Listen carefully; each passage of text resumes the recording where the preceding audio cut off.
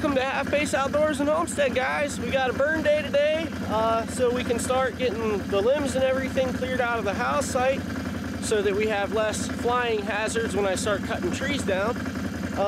So I just got the four-wheeler unloaded. Let's go back and grab the trailer, get the fire going, and we'll come up here and get the rest of the tools that we need for the day. All right, so first thing we're going to do today is get this fire going. And the air is damp out here, everything is wet, so this is going to be interesting today.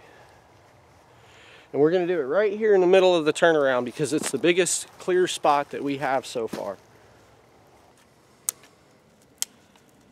Kind of trying to rush to get this going because Sarah's supposed to be out here any minute,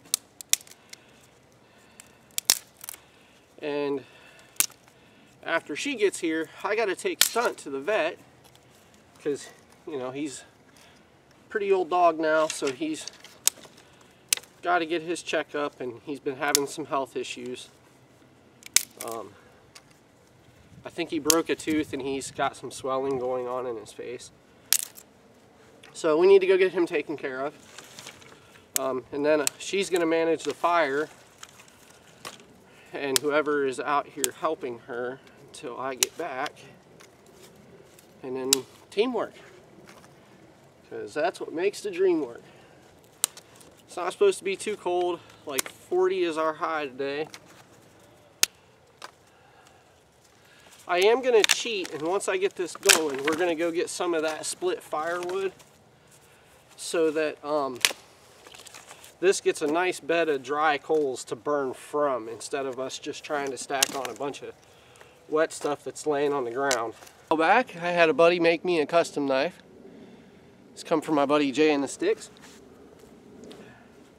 I've used it a lot, like making stakes and things like that to hold tarps down out here, and I had to make a fuel gauge for my tractor, which was just a dipstick.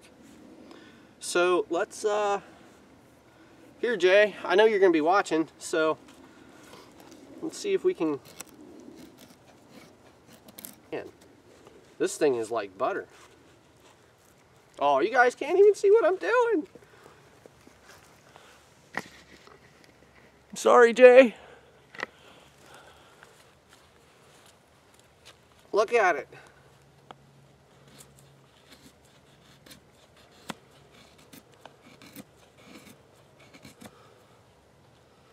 This is, man, you did an amazing job on this thing. I love this knife, guys.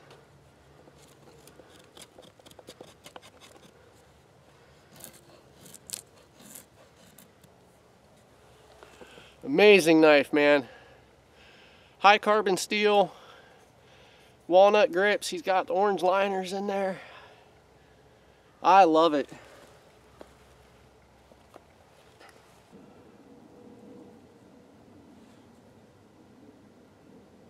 Done messing around.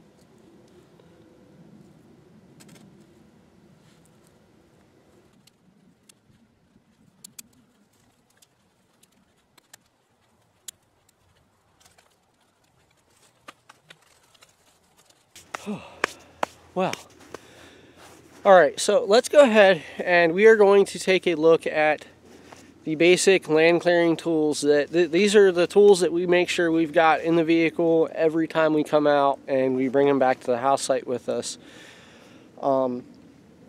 This is basically everything anyways. There's a few things left out because we didn't really have a full-blown day today. We just kind of had a brush burning day. But no matter what, these are at least representative of what we bring out every day.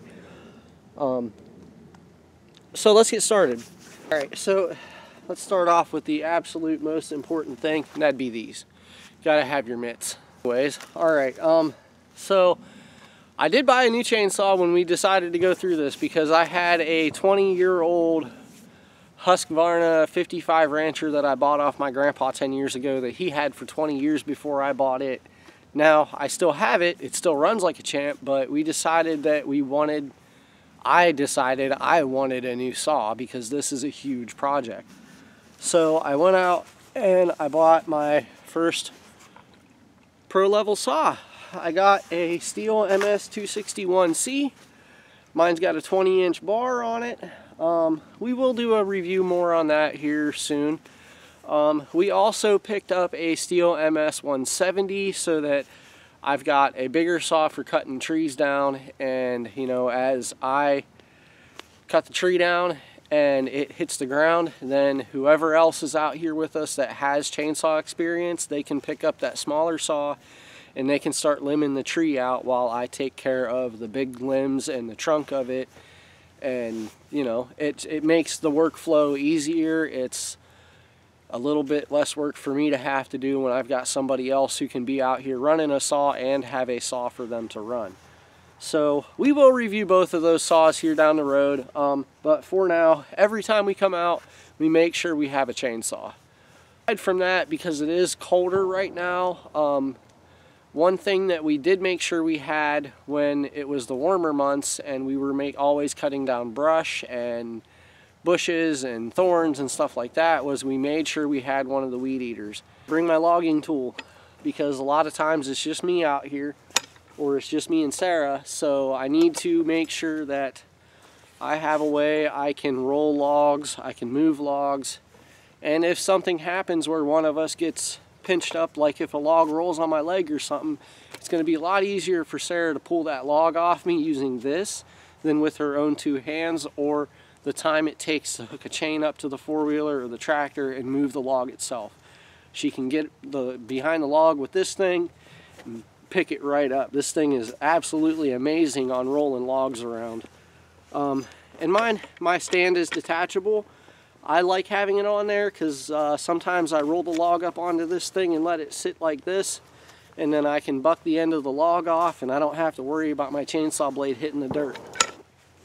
One of the biggest tools that I keep on me, and I mean you guys saw this earlier in the video, is I always make sure I got some kind of sheath knife. My custom river trader from Jay and the Sticks, this really has been the one that I carry the most out here because it's probably the beefiest, thickest blade of anything that I've got so far.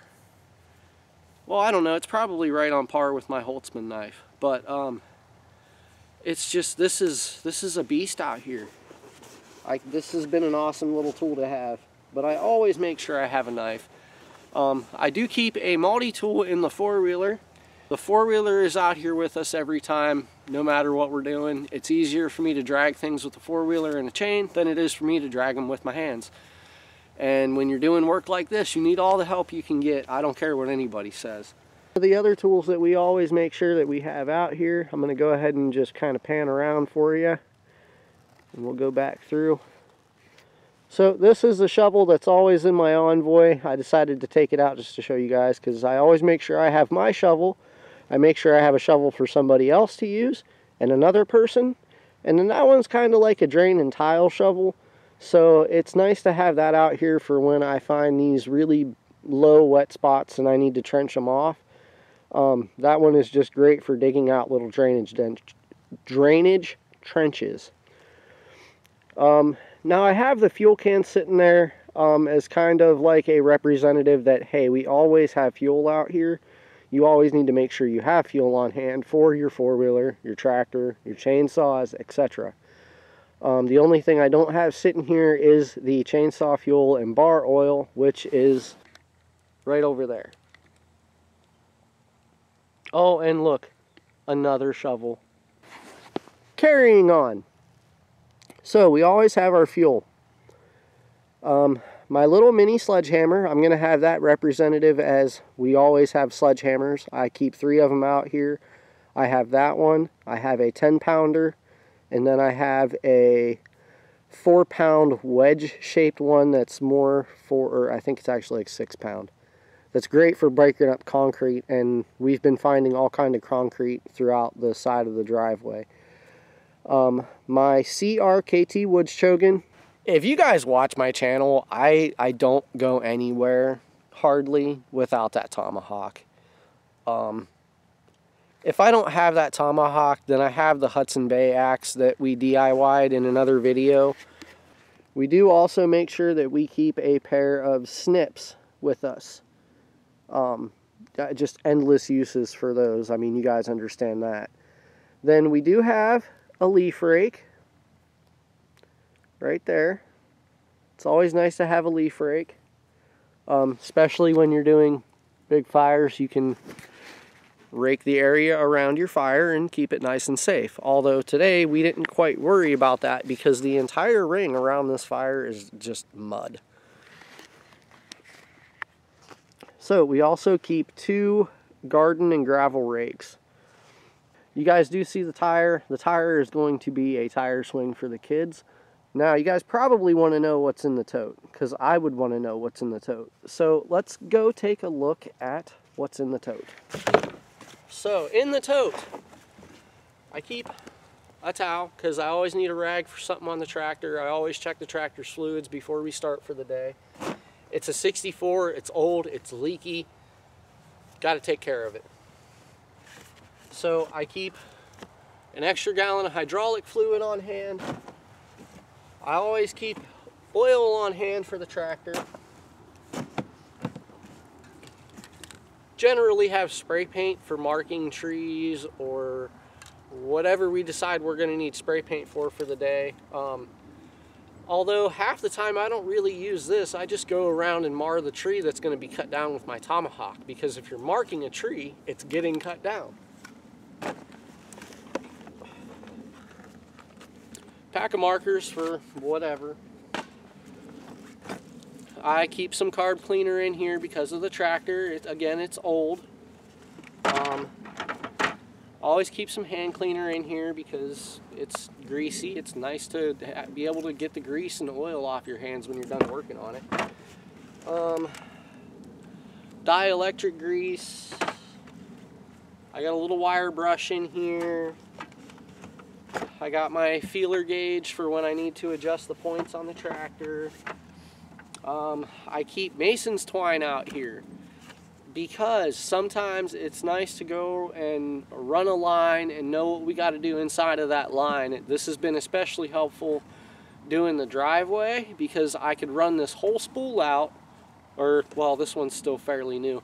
I could run a whole spool of line out and keep my driveway fairly straight to that line. Aside from that, I have a tire repair kit because there's flats happen. I always leave a bottle of water in here just in case I forget to bring water, which is rare, but it does happen. And then I just have some various tools in here. So like I have a hammer, I got another pair of snips, I keep a multi-tool in here and a pair of vice grips, some channel locks. I keep a 6-in-1 screwdriver. I got a file in here. It's just some basic hand tools, tractor stuff that if I have the tractor back here and I can't necessarily get to the toolbox I actually have the toolbox in the trailer. I made this little yellow or orange toolbox, okay, and we always make sure we have this toolbox. So let me go grab the toolbox and we'll talk about it real fast. Okay, here's the toolbox. So this is like my chainsaw tools, generator tools, and more yard stuff. More yard tool stuff. That's what's labeled on the box. So in here, batteries for a flashlight, my chainsaw scrunches. We keep safety glasses for whoever come out to help that day. My little pen light. I keep this is actually a Holtzman Gorilla Survival multi-tool. I think he calls it one of the multi-tools, but it's just a folding razor knife. And then in here I also keep like my chainsaw files. You know, it's nice to, I like to stop every couple of trees, unless it's a really hardwood tree like locust. Then I'll stop at the end of the tree and I'll just run my file down my chainsaw teeth. And you would not believe how much time that saves you than sharpening every one of your blades at the very end of the day. You just stop every now and again, run your file on your teeth. It takes maybe 5-10 minutes and away you go. My mix oil for the chainsaws. And then, you know, I do keep extra blades on hand because I've pinched them in trees. I've had somebody out here helping me that pinched a chainsaw in a tree, and you got to be able to take them out and keep on going. Or, you know, if I dirt my blade or if I hit something and it dulls it beyond repair, then I can change my blade out and keep going. I'm not done for the day because I only had the chain on my chainsaw. Yellow tape, I keep this out here for marking trees too. Screwdrivers, I keep a couple little of these plier clamps. I'm not exactly sure why I haven't used any of them yet, but I guess it's the carpenter in me, make sure you have a clamp. And then I have 2 pairs of channel locks in here.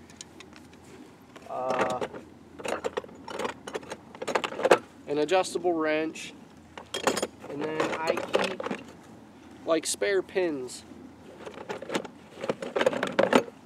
Spare pins for the tractor. Spare spark plugs for, I've got plugs for the tractor, I've got plugs for the log splitter, I've got plugs for my generator, all in this box. Guys, we are, I believe, 15 miles and 20 minutes away from where I live. So when we come out here, we try to make sure that we have what we need to fix what we're using that day, because it's 20 minutes away, so it's a 40-minute round-trip drive if we have to go get something. And with the tractor being as old as it is, there's a lot of stuff that I can just rig up on it and we can keep on going for the day, as long as I have the basic tools to be able to fix it. One of the neighbors. So let's get cleaned up. Oh, and I do keep some tarp stakes in here for if I need to tie this tarp down on the tractor, or, you know, hang a tarp up because it's raining or something like that. I did almost forget something. I got dotted in the face with a hot stick, which actually is what reminded me about this one. I almost forgot, guys. I do keep this is a more extensive one. It's actually 2 parts. The other part of it's back here in the 4-wheeler. They always stay in the 4-wheeler. That's the first aid and trauma kits. And obviously, for what we're doing, that is something very important to have on hand, is a first aid and trauma kit. And not just a basic one either. These I have a tourniquet in here. I have a chest seal, compression wraps, the bleed stop packs, and then a basic first aid. So don't string me up. I did almost forget it, but it is here. It is always here, and it's always on the 4-wheeler, because the 4-wheeler is pretty much always where we're at. If it's not in the 4-wheeler, then it is with somebody. It is always at hand. Well, as you guys can see, our little fire this morning turned into a pretty big fire. We had some issues today. It's been raining on and off, so on top of that, Mark came out, and Mark is from the main videos, if you guys have or have not seen those. Mark is not one that really likes to be put on camera, and so when he shows up to help, I generally try to put the cameras away and do things with him not in shots, and with what we were doing today, it was just too much in his face, and I respect that. So I mean, all we did today was drag and brush around anyways, but that's still a really big help when anybody comes out to do that kind of stuff. So we got the big fire going. Sarah and Deegan already took off for the day. It's going on 4 o'clock now. So yeah, we got, let's see here, I'll take you guys around a little bit. So there's this treetop over here that I just can't get that thing to disappear, but we did get a pretty big chunk of it gone. There was some more brush along there that we got that all cleaned up, and we got this all cleaned up over here. There was a bunch of brush in there. Pan you guys around a little bit more.